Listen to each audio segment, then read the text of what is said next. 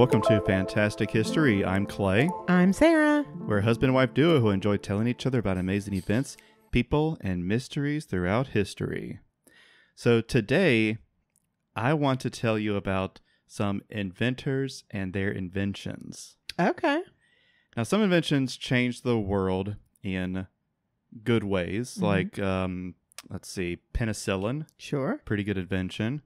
The wheel. Yeah, that's a good Love one. that. Use that one quite a lot, actually. Yes. Others are less useful. Some are more like novelties. Snuggie. The Snuggie, a classic. The Chia Pet. Oh, that's a good one. And some are completely disastrous. Oh, okay. And those are the ones we're going to be talking about today. I was really hoping that's what you were going to say. But first, let's talk about the Segway. Oh, God. Guys, he is obsessed with Segways. I only own 3. Not that obsessed. Okay. I don't actually own any Segways. But I would not allow that. on September 26th, 2010, entrepreneur Jimmy Heselden died. Oh, R.I.P. He was riding his Segway on a... Sorry. You gotta hold on, I'm man. sorry. I gotta That get was through funny. this. It was funny. He was riding his Segway on a trail, and while letting another hiker pass by, he backed up and accidentally rode his Segway off a cliff. I'm sorry. Quite a way to go. What a dork. Now, Sorry. Ironically, he was the owner of the Segway company. Yeah, so there you go. There you go. You get what you give. Now, this story is pretty well known, pretty widespread, but it often gets the facts wrong. It often claims that the inventor of the Segway was killed by a Segway. Oh, okay. That's not the case. Inventor Dean Kamen is still alive, Good for him. and the Segway is not his first or only invention. In 1976, he created something called the autosyringe, Oh. which was later used to create the world's first insulin pump. Yeah. So, So the Segway guy Yeah. is also the insulin pump guy. yes, I gotta stop talking so much shit. that's pretty cool, huh? That's really strange. Yeah. That's really very odd. but a Segway isn't supposed to be dangerous. It's supposed to be fun for the whole family. Not Okay. nerdy at all. All right, honey. For something a little more daring, let's turn to Franz Reichelt. Born in 1878 in Austria-Hungary, Franz had moved to Paris and he became a tailor. After the death of Thomas Selfridge, who was the first person to die in a powered plane crash, Whoa. that was in 1908, Franz began to experiment with a flight suit that, when experiencing free fall, such as what may happen when a pilot self-ejects, Mm-hmm. it would open up and turn into basically a wearable parachute and flight suit. Oh, I see. So you wouldn't have to worry about having a whole parachute attached to you. Your flight suit would be the parachute. Right, you turn yourself into a flying squirrel. Yeah. Okay. So this exists now. You see people like jumping off of cliffs Yeah. and activating their Spider-Man flight suit. Uh-huh. But it's not really that's not really a parachute, right? Right. He was going for something that was not less thrill-seeking, more saving lives. Gotcha. But the initial tests of this were not very encouraging. His flight suit was strapped to dummies, and it failed to deploy after being dropped from a height of 5 stories. But committed to his concept, Franz began to test the suit on himself, Oh, blessed Franz. Okay. but from lower heights, not 5 stories. Sure. But it still wasn't working quite right, which resulted in at least one broken leg. If that's all, he is damn lucky. In 1912, Franz believed he had nailed the design and decided to show it off publicly. Oh, God. very publicly. Oh, God. He announced that his demonstration would be dropping a dummy from the first deck of the Eiffel Tower. Well, at least he's dropping a dummy and not doing it himself. And it would be, he contacted the press and onlookers to come in, like a big crowd to come and watch this brand new invention. Mm-hmm. You know, you kind of think of like the guy who invented Kevlar, I think, wore Kevlar and had people shoot him in the chest. A woman invented Kevlar, but that's fine. Was it a woman? A woman invented Kevlar specifically. Okay. Yes. That's cool. Yes. Well, she may have been smarter to have someone shoot. She would have been, yeah. So maybe just like the first like bulletproof vest, I'm Could sure. Yeah. Could be. You know, a lot of these inventors, they are... Zany? Zany is a great word for it. Thanks. They're a bit zany. Yeah. However, on the morning of February 4th, 1912, when Franz arrived at the tower, he was wearing the flight suit. Franz! Oh my God. It's fine. Whatever. His associates begged him not to jump. God almighty. But he was confident and firm in his decision. Mm-hmm. He was zany Yeah. a bit, Mm-hmm. but also very confident, you know. So Right. in front of the press and a large crowd, Franz leapt from the 180-foot high platform Oh my God. and plummeted to his death. Yeah, do you think? For the morbidly curious, the event was filmed, Oh my God. and the footage is easily found online. Are you serious? Can we watch it? We can, but let's wait till afterwards. Well, yeah, sure. Sadly, his design was not ready. God bless Franz. Yeah, Okay. but at least his invention only ended his life. Right, yeah. The next invention did not kill its inventor, but it did kill many, many others. Oh, good Lord. Alfred Nobel was born in Stockholm, Sweden in 1833. Uh-huh. The family moved to St. Petersburg, Russia when he was 9 to support his father's new business as an explosives manufacturer. This venture was good during the Crimean War when they were manufacturing military equipment Yeah. for Russia, but afterwards the business went bankrupt. Okay. Now, Alfred had grown into a brilliant man, fluent in 5 languages, studied chemistry and engineering, and excelled in all of his studies. He was a very smart man. Right on. When his family moved back to Sweden, he and his brothers stayed to salvage the business. The most efficient explosive at the time was gunpowder, but a new explosive compound had just been discovered, nitroglycerin. Oh, bother. Much more powerful, but much more unstable Yeah. and dangerous. Mm-hmm. Nevertheless, Alfred and his brothers began to manufacture nitroglycerin in a new plant. But Alfred was also wanting to find a way to improve the safety of the liquid. Sure. In 1865, he invented a detonator called a blasting cap. Oh. This allowed a more safe and predictable detonation of explosives. It's Gotcha. a big deal. Sure. But nitroglycerin was still so dangerous that in 1864, one of his factories blew up and killed his younger brother Emil. Oh, no. And several others. Alfred was so distraught by the loss of his brother that 3 years later he had patented a new invention to replace nitroglycerin, dynamite. Oh, good. Safer to handle and use, dynamite, along with his blasting caps, catapulted Alfred Nobel to fame and fortune across the world. Sure. He continued to develop all sorts of new explosives and new inventions. But as his fame grew, so did his notoriety. Because while innovating explosives made it easier to mine and to build infrastructure, it also made it very efficient to kill people in war. Uh-huh. Perhaps this is why he made the decision late in his life to alter his will. Now, this story is not confirmed by historians. We're not entirely sure if it's real or fabricated, but it is told that his brother Ludwig passed away in 1888 in France. But French newspapers mistook the death as being Alfred's. Oh, awkward. Just a little misunderstanding, right? Tends to happen.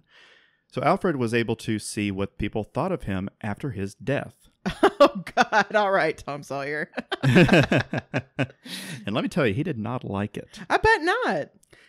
They referred to him as the Merchant of Death. Oh, okay. Sorry. Alfred, that rules. Just go with it. Well, he did not go with it. Oh, I would have.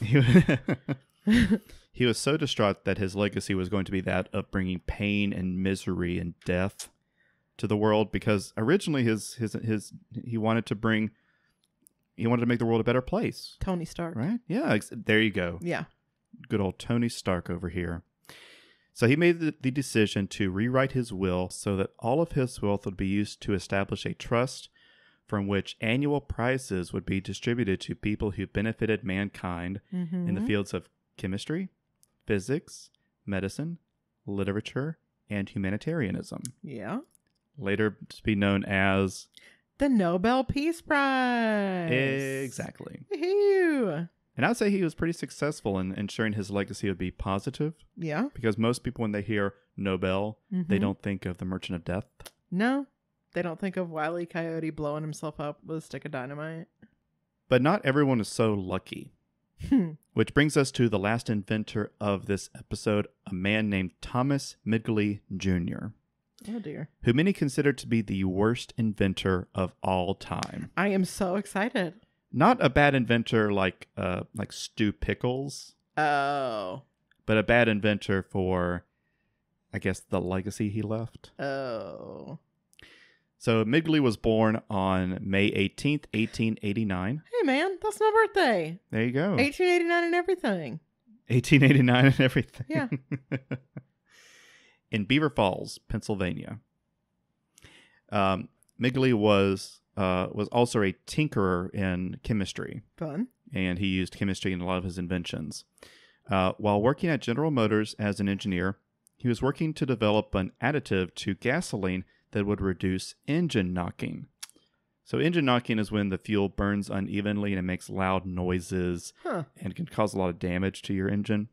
We don't really hear a lot about it today because fuel is a lot cleaner and works better. But back then it was a big deal.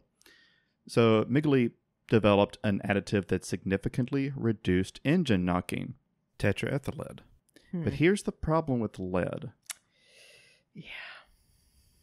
It's poisonous. Mm-hmm. So burning a poisonous additive in your vehicle seems like a pretty bad idea. Oh, my God. Yeah. And General Motors knew this, but they had a patent, so they just went with it. Wow. Okay. Yeah. Great. They're like, well, this additive we have a patent on, we will go with that one. Wonderful. And they knew that marketing lead gasoline might not go over super well, so they changed the name to ethyl gasoline. A new state-of-the-art anti-knocking compound. The burning of lead gasoline deposited lead into our water, our air, and our soil. Great. Researcher Rick Nevin found that there was a connection between the rise of lead in our blood and the rise of violent crime. Yeah, I'm stunned. Yeah. Oh, my God. Because lead is a neurotoxin. Uh-huh. And even small amounts of exposure can result in enough poisoning to greatly affect us. Nevin's research looked at the levels of lead in the blood of preschoolers since 1935.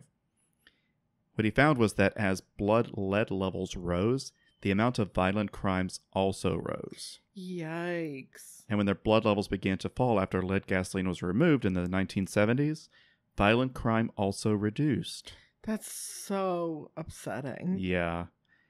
And he saw this trend hold true across multiple countries, not just ours. Great. Midgley's invention had poisoned several generations of humans, reducing our intelligence, raising our violent behavior, and causing serious long-term health problems. Way to go! The invention was so severe that even 50 years later, our gas stations still call their fuel unleaded gasoline. Yikes. Right? You messed up that bad that all this time later, we don't know why we need to know this, but we know we need to know it. Way to go. Great. Great job. But Sarah, we're not done. Oh, okay, cool. Because this isn't Midgley's only disastrous invention. Oh, perfect. After inventing ethyl gasoline, he was still working with GM when he synthesized the first chlorofluorocarbon. Oh, God. CFC. Mm-hmm. They called this invention Freon, which was it proved to be a great refrigerant. Mm-hmm. Much better than the other chemicals that were currently being used. They were toxic and flammable and explosive. You don't want your fridge to blow up. That would be very upsetting. Exactly. CFCs were discovered to have more uses, such as a propellant in aerosol products. Mm. This earned Midgley several awards and accolades, but 3 decades after his death in 1944, we discovered that all these CFCs we were releasing into the atmosphere were not toxic to human beings, but catastrophic to the Earth's ozone layer. Yeah. Which this guy is a real piece of shit. Can I just say, like, wow, you've ruined literally everything, sir. Yeah. Wow. So oh my God. His invention created the hole in the ozone layer. Wonderful. We've heard so much about. Great. And the ozone layer is still damaged to this day, and it's going to remain so for decades to come. Yikes. But we did reduce the amount of CFCs used across the world, as we did the lead. So at least there's that. What an incredible idiot. Like, to be that smart. Well, and so catastrophically dumb at the same time. Well, I don't think he was dumb. I think he was just like, no one knew that, I don't know. Lead is a different story. Yeah. But CFCs, this was brand new. No one had any idea what damage. I mean, they didn't know until he was long dead. Yeah. That this was going on. But it's still his invention. Yeah. You know? Managed to do it twice. Yeah. Great. As stated earlier, Thomas Midgley died in 1944 after contracting polio. The disease left him disabled, but he still had the strength for one last invention. No, thank you. That's enough from you. He devised a set of pulleys and ropes to allow him to lift himself out of bed without assistance because, he was paralyzed essentially. As with his other inventions, it seemed like a good idea at the time until one day he became entangled in his invention and was strangled to death. Oh my God. Environmental historian J.R. McNeil stated that Midgley had more adverse impact on the atmosphere than any other single organism in Earth's history. Great. Appreciate it. Pretty wild. Yeah. Now, there is one more inventor I want to talk about whose invention is now responsible for feeding half of the world. But his invention was also used to kill millions of people. Oh. But that story deserves its own episode. Oh, okay. Which is going to be my next episode. Okay, that's great. So stay tuned for that. It's my first little teaser. But it's not going to be next week, just to clarify. Correct. It'll be in 2 weeks. Yeah. Unless something unexpected happens. Yeah. So, that's all I have for today. That's all I can take for today. Pretty crazy stuff. Well, if you have a favorite invention, what's your favorite invention? Maybe like Pop-Tarts. Probably mine. Please let us know by sending us an email, fantastichistorypod@gmail.com, or you can send us a message on Instagram or Threads. We are Fantastic HPod on both. And don't forget that you can rate us. Did you know? Had you heard? You can rate and review us on Apple Podcasts, on Stitcher, on pretty much any podcast platform you're listening to. You can actually rate us and review us. What? It's a brand new invention. That's my favorite invention. Mine too. Well, Pop-Tarts. Well. So please do that if you have the time. It really helps us out. And tell your friends about our little show. We want to spread the word about all these crazy things we learn about. Until next week. Bye. Bye.